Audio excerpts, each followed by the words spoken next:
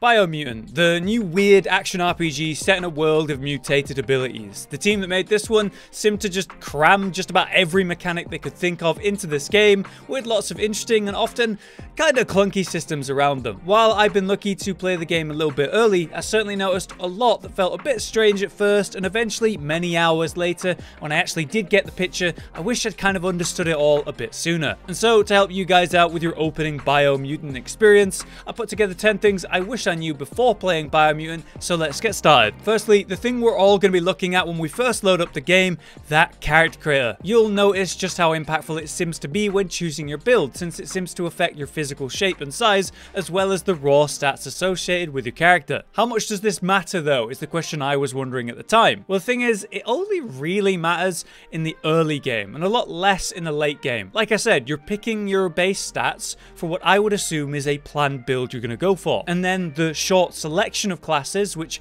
affect your weapons that you'll begin the game with. Well, these things matter as you begin the game, but ultimately when you level up, you get to buff up one of those 6 main stats by 10 every single time, meaning you can continue down the path you started with at creation or balance yourself out very easily. Those weapons that you begin with are not going to be weapons you'll be using in a few hours time. So the starting stats are definitely going to matter a lot less as you level up. It's just kind of a nudge into the direction you're planning to get you going, so don't overly worry about this. But another early choice we're gonna have to make might make you wonder how much does this matter, is which faction to join. It's very clear one side is apparently dark and the other side is apparently light, but this option will stick with you throughout the game and will actually affect the ending you get. While you can do bad and good things in the game on a smaller scale, the overall faction choice will greatly affect the gameplay, since you'll be taking over different sections of the land based on which faction you're with or against, and if you're, say, a light aura player, well, dark aura characters will naturally like you less. It also affects things like the order that you fight the world eaters in, as explained early on in the game,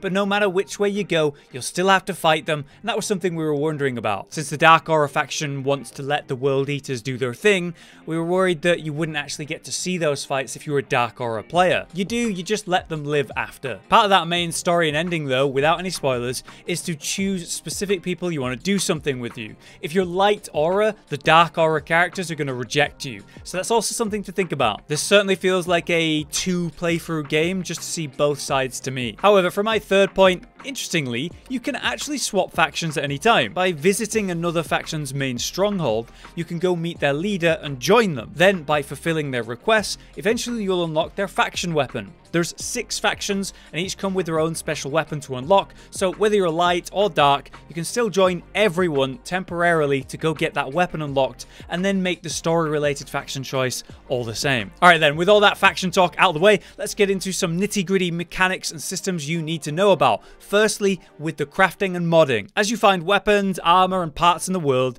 you'll be able to take them apart and craft new creations. By scrapping an item, you'll get in return various resources that you need to mod equipment. With those resources ready, you'll be able to take equipment parts and cram them together into something new. It's actually a really cool and pretty effective system. By changing the barrel on my gun, I was able to change it from just physical damage to suddenly fire freezing shots that'll damage and slow or even stun enemies. So through modding, you can get yourself elemental damage on your weapons early on. While you can find various qualities of parts to mod your weapons and armor, you'll likely be finding a lot of lower quality crap as you go. So feel free to either scrap these to get parts or save them to trade them. This is where shopkeepers come in. So each faction will have outposts all over the world and their main stronghold too. At these places, you'll be able to find various shopkeepers that offer you different things. There's melee weapons and parts to buy, ranged parts, clothing vendors, and even mount vendors too. What's great is how you can trade with literally any vendor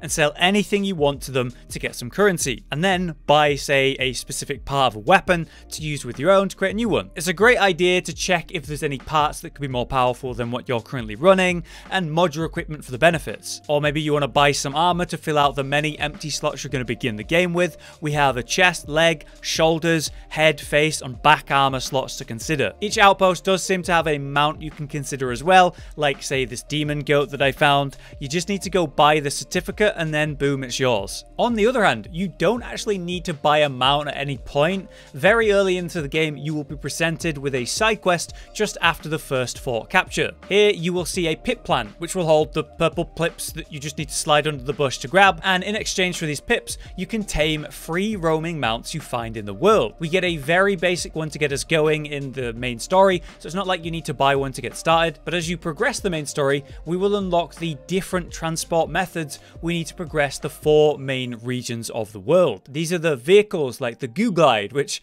lets us jet around the water in the east, or the Mekton, which gives us a way to progress the oil wastes of the west. When you unlock these vehicles, it basically opens up the region associated for exploration, and all around that region will be hidden rec boxes to find, which will provide a lot of cool customization for the vehicle of that region, and there's a lot to find. It's a very satisfying and good system that encourages exploration and unlocking those cosmetics through gameplay. Speaking of exploration though, let's talk about abilities and how to unlock them. In Biomutant, we have 2 versions of magic, if that's what we're going to call it, the physical mutations and the psionic abilities. By finding bio points, we can trade those for different mutations, the better the more expensive, and by finding psi points, we can do the same but with psionic abilities instead. These are found all over the world. The bio points come from these like bio pods, distinct by their green glow, and the psi points come from these totems that look like a little teepee. Both of these are best found through exploration and searching the many ruins or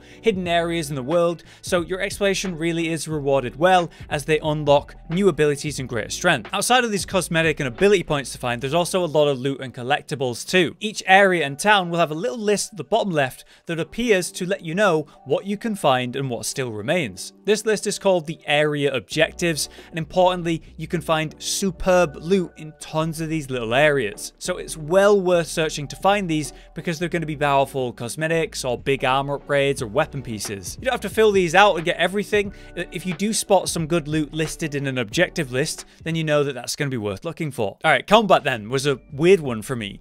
The game is a bit rough around the edges. Sure, it has a lot going for it, like I said for the start, but it takes a bit to get into. What clicked for me finally with this is just how close this combat is to the Batman Arkham series, if you've ever played that. We circle and move through packs of enemies, performing quick attacks and combos, gadget usage, evasive maneuvers. Biomutant feels exactly the same. We leap over enemies, we get that spider sense style warning for an incoming attack, we have mini combos ourselves, and instead of gadgets, we are using mutations and psionic abilities. The enemies come in similar forms as well. We got shield users that we've got to break through, or the guys with guns with the red lasers to avoid. The key difference here is just the bigger variety in the enemies and how they work. The big boys are a lot bigger, and our special abilities are a lot stronger. Oh, and we also have guns. Sorry, Batman. Looks like we're going the Red HUD route. Once I understood how I'm meant to approach the combat in this way, I felt like I was able to take on bigger challenges. Here, I just hit level 9, and taking on level 12s and 13s, which should be well out of my reach, and they do hit hard. But with this combat system, I can keep evading and avoiding damage and dealing my own slowly until I come out on top. By continuously using my abilities whenever they're ready and using ranged weapons or quick melee attacks before moving away, we can just keep going. It feels great. Specific combat advice would be how there's 6 melee weapons you can find in the game, and they all come with their own playstyles as well as unarmed, and each weapon comes with its own set of combos that you start with and then more you can unlock. By performing 3 different combos successfully in a fight, you'll suddenly be able to use the powerful Wung Fu, which gives us a period of huge damage and fast combos, boosting our slam AoE, aerial punch combos, range attacks and more. So whenever you're using a new weapon, make sure to go quickly check which combos it has and how to do them, and maybe even unlock some new ones too. Then try to cycle through 3 different combos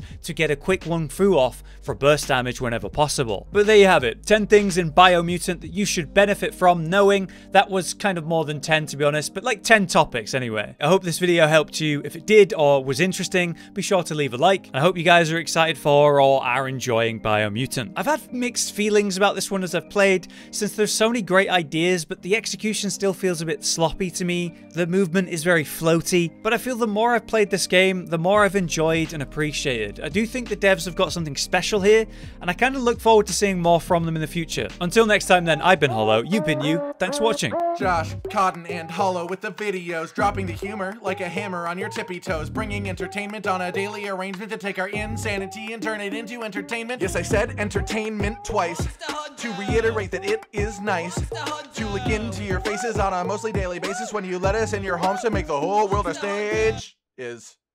Goodbye.